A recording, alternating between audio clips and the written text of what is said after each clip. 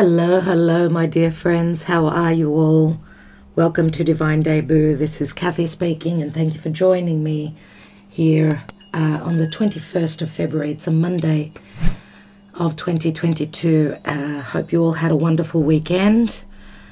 Hope that things are working out for you, that the changes that are happening around you are helping you.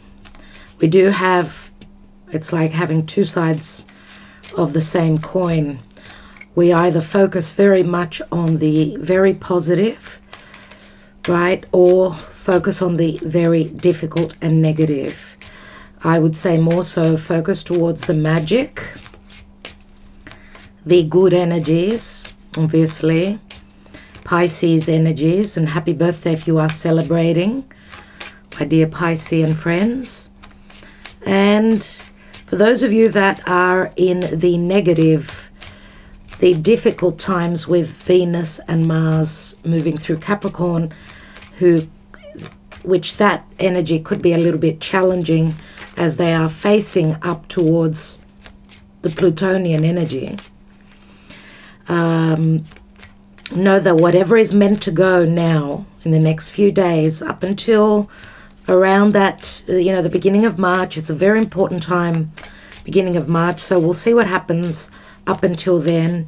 But today being the 21st, and tomorrow, my dear friends, the 22nd of the 2nd of 2022. That's really, really interesting. Let's see what the Karma Dharma is. I'd like to say 22, which is in the Lenormand, it's the path. So lots of choices, lots of opportunities opening up to make a choice, to leave something that was not for us, to move towards a new cycle pertaining to Venusian matters, values, love, money, worth, whatever that is. If you've been in a relationship where you have not been treasured, it's time to let it go. It's time to make a decision to move forward. And we've got Judgment. So yes, we're coming up to a critical moment. Judgment is a moment of crisis. It's a number 20. It's a number 20. There's that number 2 again. 2 can speak to coming together. So teaming up two people, two halves of a whole, right? Or it can also speak to having a choice between two. So they are the energies that are playing out. Tomorrow, my dear friends, on the 22nd, is the first exact Pluto return for the USA. And that's a very big cycle. Pluto takes 250 approximately years to do the horoscope. So that is the first exact conjunction. Pluto, transiting Pluto on the USA's natal Pluto. And we know Pluto is right here. There are second chances. There's a time of resurrection. There's help coming through from spirit. Okay, and that's collectively as well as personally, dear friends. As long as we've made a choice, we're looking for balance. Right? New paths, new situations opening up. Let's see what's going on. What are the energies that are playing out? And as I'm tuning in, I remembered to mention to all of you what is important. Those of you that are subscribed to Divine Debut, and because some of you are not receiving the notifications, please unsubscribe and subscribe again and press on that notification bell, because many of you, most of my subscribers, are not receiving a notification that I've uploaded, and that's been happening a lot. And I keep forgetting to tell you that, so that's important. Please unsubscribe and subscribe again, and press on that notification bell, or check that it's pressed for all notifications. All right, what's going on, dear Spirit? 21st going towards the 22nd of February of 2022. And I'm saying going towards the 22nd because those of you that are in the Southern Hemisphere, obviously it's later on in the day when you will receive this message. So what's going on? What's going on, dear Spirit? We've got the 3 of Cups. We have the Queen of Fire, which is Wands, and we have Patience, Temperance. Interesting. So someone's hoping for a reconciliation. They've been hoping for that. They're hoping to have the, be within an environment where this can be possible. Now, there can be also third parties here. We've got the Temperance card here, which is Sagittarius, of course, and it's all about, fine-tuning something, needing to be patient, hoping to come into balance, to heal. So we've got, in actual fact, Three of Cups in the recent past can speak to having had a reconciliation, but it can also speak to three people in a situation, a group effort, an imbalance. Threes are not numbers of balance, are they? It's the ability to expand and to be successful at something pertaining to our emotions, what we love, what we desire to create. Now, the Queen of Wands, fiery, magnetic, attractive, persuasive, leader. And we know that she's fire, and fire is impatient. The cards are saying patience, that it's all happening in divine timing. Spirit is here. Archangel Michael is here in two cards, saying that you will have what it is that you desire. You will have what you once were successful with in the past. You've got the power within your own hands, and you need to be driven and not, of course, be ready to take action when you get that green light. When you get the green light, yes. Three of Cups, a group effort, anything to do with community, other people, other people that are in the situation, obviously pertaining to maybe even a project that someone believed in, but it hasn't actually materialized. Spirit is saying, hold on to the faith. There's second chances coming around. Something that you thought is not possibly going to happen. There is a rebirth, a resurrection here. This is help and guidance from Spirit. Let's see what else we've got. So we've got water. We've got Sagittarius, Leo. For some of you, Aries, it could be, I suppose. Pisces, Cancer, Scorpio. Pisces and Scorpio more, I would say.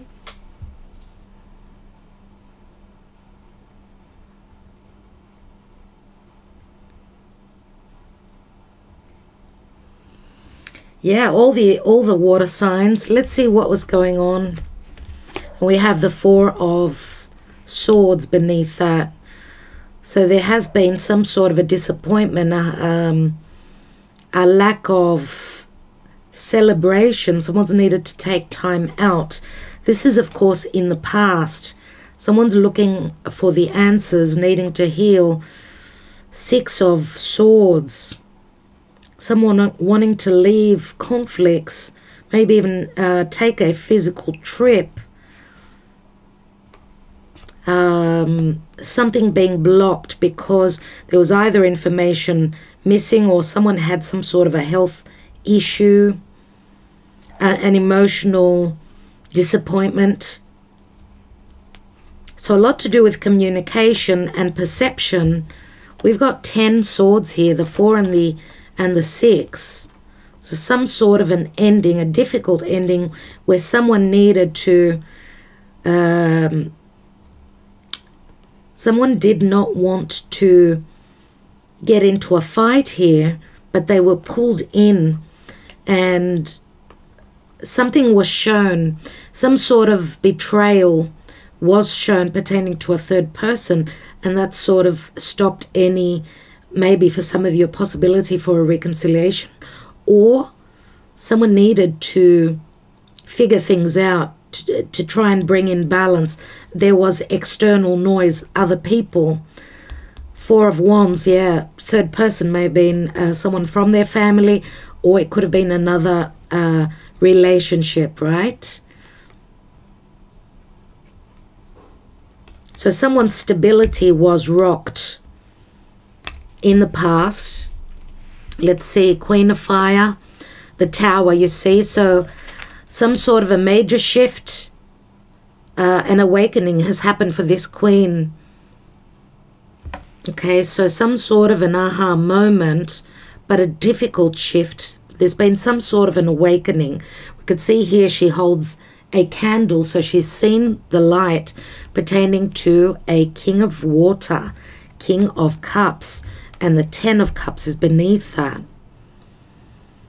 King of Cups, Scorpio energies, a lot of Scorpionic energies. So we could have Aries, Scorpio, because the Tower is Mars. Mars rules Aries as well as Scorpio. So maybe there's been, or there's going to be, an aha moment that this Queen is going to have pertaining to her beloved King, King of Cups. Maybe even the King of Cups has come out of another long-term relationship or partnership. Ten of Cups, right? A lot of emotions, maybe an ending and a new cycle opening up. But it's asking for patience. We've got the Moon, so maybe also lots of things will be shown.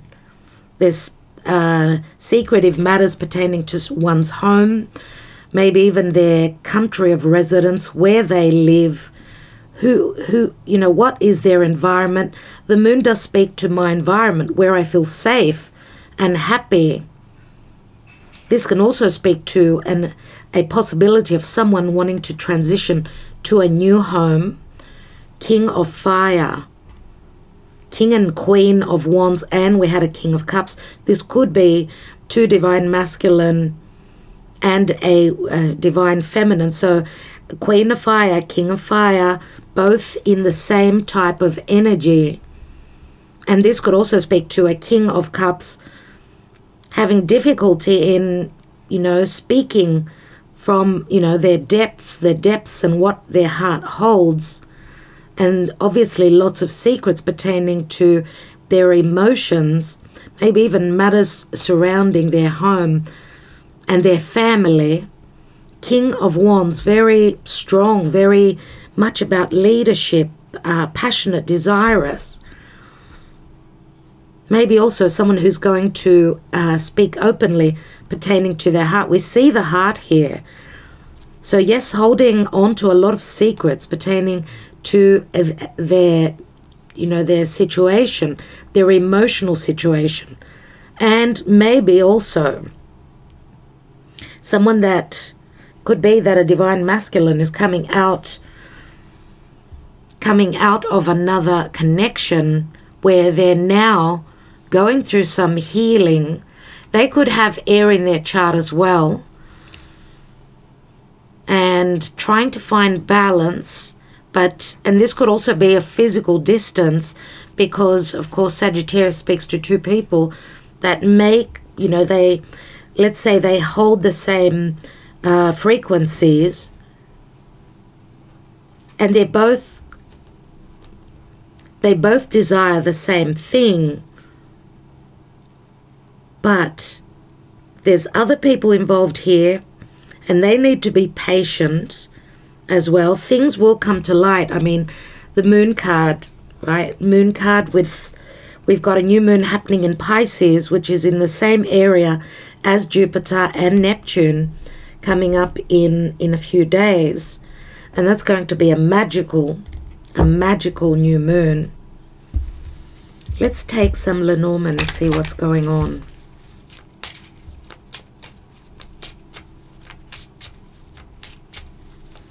And maybe a divine masculine was complacent, someone that was not taking action, needing to heal, very fluctuating emotions.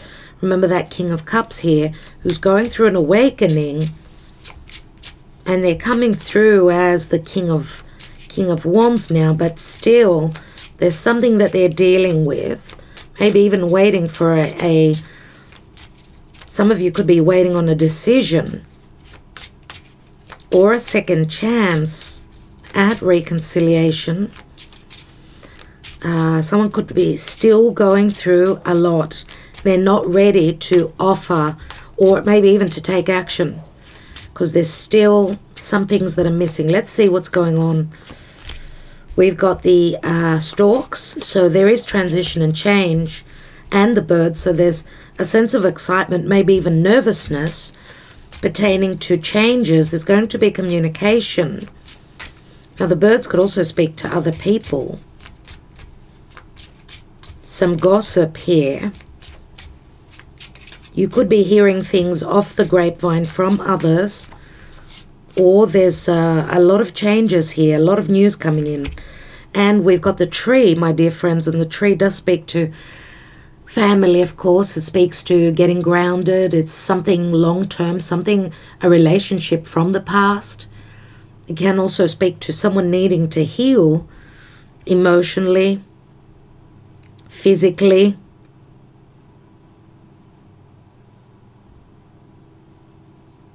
Now, of course, the storks do speak to changes towards something long-standing, but there's a lot of nervousness and anxiety, and maybe still people, you know, still too many people around. And this could also speak to waiting on some information pertaining to, you know, moving towards change, even though it's hard with a tree. It's something that's grounding, of course. It's something long-term as well, towards maybe even a spiritual connection. Someone's going through a lot of growth here. A lot of growth. Let's see, we've got 8 and 3 is 11, 16, which is the number of the tower. What's at the bottom of the deck? And we've got the scythe. So yes, there is something suddenly that is being taken away and ending. We've got Plutonian energies here. Someone is trying not to, you know, someone is wanting to make a hasty decision, but it is not advised, dear friends. This is a warning sign. Now, someone is receiving their karma as well. Someone is receiving their karma. Someone is being cut out of the equation. Scythe can also speak to maybe even someone's losing financially because it's like someone is turning off the tap where their financial help towards someone else is concerned. That could be finances pertaining to a partner. So someone going through divorce and therefore obviously leaving someone out in the cold financially. Now, we've got the lily here, and the lily is a pure connection. It's a spiritual connection as well. It's a card that speaks to a lot of love and some sort of happiness. But something needs to end here. Something needs to be cut away to be able to remember what Pluto is. It's like peeling off the layers. Someone's needing to go through hardships so they could find their happiness, right? The scythe is a 10. And beneath the stars, which is the stars speak to fame and, you know, a lot of happiness, and it speaks to hope and beautiful energies here pertaining to communication of the past. Now, it could also say that truthful communication that comes through, there is hope here for some sort of a wish fulfillment. It does pertain to messages, and that will lead over to some sort of an ending and a clearing. So a form of, you know, letting something go, transforming a situation, but going deep, going deep. Some sort of a burden. So someone had heavy burdens, lots of duties, something that they did not let them reach for the stars. and reach a point of fame and recognition and happiness. But we've got Mother Mary energies here. This is purity, but something needs to, and this is sudden. This is very sudden, right? This could also speak to accidents. So be careful where secrecy is concerned. Be careful with information leaking. Do take care. Let's see what, because we've got the birds here, which speaks to gossip.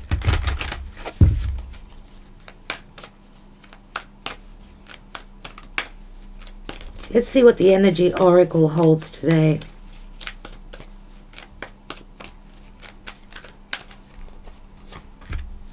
And we have 4th chakra, Archangel Raphael, and it's in the reverse, my dear friends. Number 38. Let's read it quickly. Do stay with us till the end of the reading, as those of you that are on Patreon, will have an extra message from Spirit, as we always do from now on. Every time we do, the messenger is here. Patreon people do get an extra message. So let's read the reversed message. This card reversed indicates there's some blocks in the flow of your heart center energy. Perhaps it's an old sense of abandonment or the grief of a broken heart lingering from a long past event. Whether it's recent or not, this blocked energy stops you from caring for yourself and attracting love from others, and it can create an undercurrent of unhappiness that permeates your life. It's time to heal the old, stuck stuff and move on. Don't bypass the pain and pretend it doesn't exist. Instead, ventilate it in your journal and release it with an intention to be clear, happy, and self-loving. So that's what the scythe is all about, my dear friends. It's time to cut something out so that you can heal. Okay? Where someone's been deceptive. Okay? Some of you are going through an awakening now. And maybe also this, I mean, the moon can speak to fears. A fear of, you know, will I ever find my balance? Will I ever receive my dharma? King of Fire is someone that goes out and gets it. This is someone that is not complacent. This is someone that takes action. And they look, I mean, fire is all about life, isn't it? And we've got the King of Earth. So we've got 3 kings, my dear friends. 3 kings. King of Earth, Taurus, Virgo, Capricorn. Someone that is very stable. Something pertaining to a father figure. King of Earth, stable but unwavering. I mean, someone that will always be there.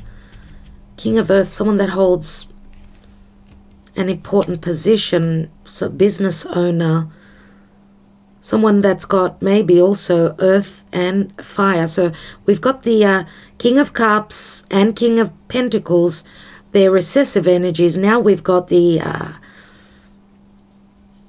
masculine energies, which speaks to someone taking action, someone that's been very patient, very secretive. It's time to heal the old stuck stuff and move on. Don't bypass the pain and pretend it doesn't exist. Instead, ventilate it in your journal and release it with an intention to be clear, happy, and self-loving. I'm going to say, if this is someone that you're needing to let go, someone that's blocking your happiness, your energy of abundance, it's time to let them go. Meditate on the increasing light in your heart center and call on Raphael to help bring healing and clarity there. Love yourself and give yourself the approval you used to need from others. So it's time now. You don't need the approval from others. That's what it says. The healing will take place and happiness will return. And the happiness obviously speaks to, I feel, with Venus and Mars moving together through Capricorn, as they will meet up with Pluto. A lot will happen from now until the beginning of March. So I feel I need to take a couple more cards here. We have, yeah, there's the coffin. So we're needing to put something to bed, to end, to let go of something that brought us a lot of nervousness, tension, anxiety, where there's been a lot of gossip, where there's been too much sacrifice and no action, so no changes. It's time to put that to bed. So we've got an ending here. There has been an ending, but that ending that you will put an end to, whatever that is, because the coffin is the end, right? We've got the garden, which speaks to happiness. It's the garden of happiness, isn't it? And it's a number 20, which again does relate to the message, so that you can unblock your potential, the potential to manifest. It's putting something to sleep, to end, and not mulling over that. The possibility is that many doors will open to something that something that could prove to be a long-lasting reward, because the tree is Saturn in Capricorn, right? And this could also speak to maybe even a spiritual awakening that someone, either you or the other person, is going through, which has obviously challenged maybe even your health. So you've been going through a lot of darkness here. The transition has not been easy, maybe even transitioning from one relationship to another, maybe even a secretive connection, Scorpio. And we've got the path that opens, 22. So pay attention today, tomorrow, the 22nd of the month, that there will be opportunities here. Choices need to be made. And what does that bring? What can that bring? We've got the key, which is solution. The key is a new home, obviously. The key speaks to, and someone is now open. There will be revelations. This is an achievement and a reward, which I just spoke to. And we've got abundance, which is the fish. The fish does speak to the Piscean energy. So, my dear friends, really, really interesting. It's all about choices. It's all about leaving something that was unhealthy and moving on. That way, clearing the blocks that are holding you back. And maybe even remember what it said about the 4th chakra. Clearing out those wounds and that pain from your heart. Let's just take these 3 cards and see. 3 of Earth. So 3 Pentacles. Page of Cups. So there is the ability to manifest and to expand. There is an offer coming through, an apology maybe. And we've got the 4 of Earth. So to me here, we've got the 3 and the 4. The 4 speaks to someone that was very closed up, who is opening up now.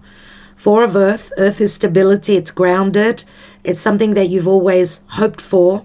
Someone could be coming through with communication pertaining to something that they kept from you. This could also speak to the ability now to move towards a more steady situation, whether it's business or, even though it's the Miser card, it's still, we're transitioning from the 3 to the 4. So yes, we've been going through a difficult change, a difficult corner. Piscean energies, expect offers, apologies, get-togethers. Okay, we've got the little seahorse here, which does speak to luck. We've got very lucky transitioning and planetary gifts that are coming through. And I think I will leave it there. Wishing you all well. Thank you so much for liking, sharing, and subscribing. Thank you for being here. I will talk to you soon. Ta-da.